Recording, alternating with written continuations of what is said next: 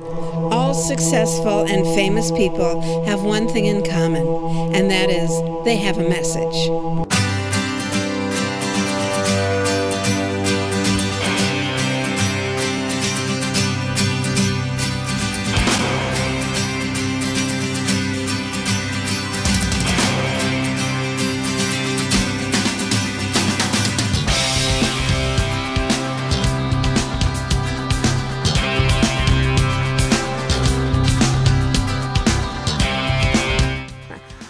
I wrote The Message of You because I believe that ordinary people have extraordinary stories tucked inside of them.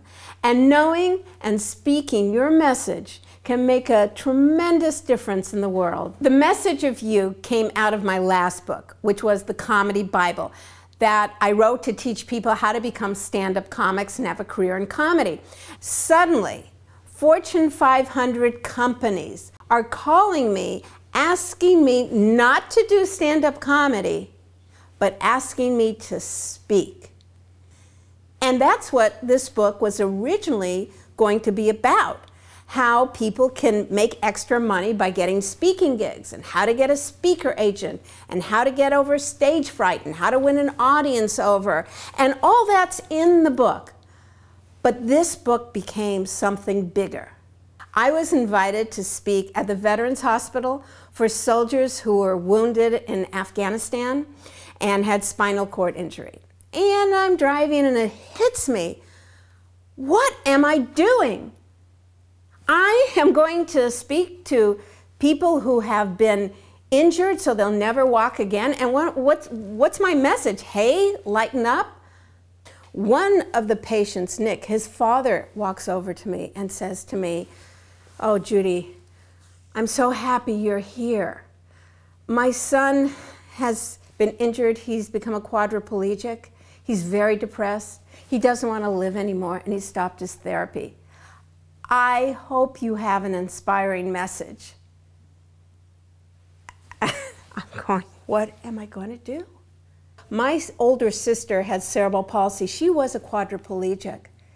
And that story that I had never told before popped out of me, and I told the story of Marcia, my older sister, who died at 58.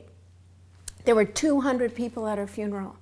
My sister was a woman who couldn't walk, she couldn't talk, and yet 200 people came to tell everybody else the meaning that Marcia gave them.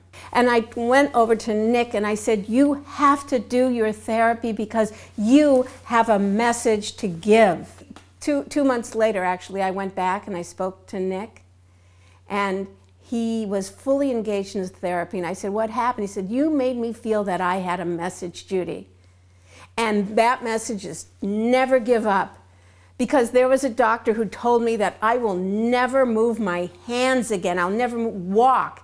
And look at this, Judy." He brought his hand and he went like, "Look what I can do now. I can almost give that doctor the finger." A succinct message. The one thing that sets everybody apart is their message.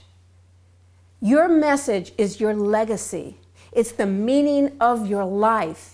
It's why you exist.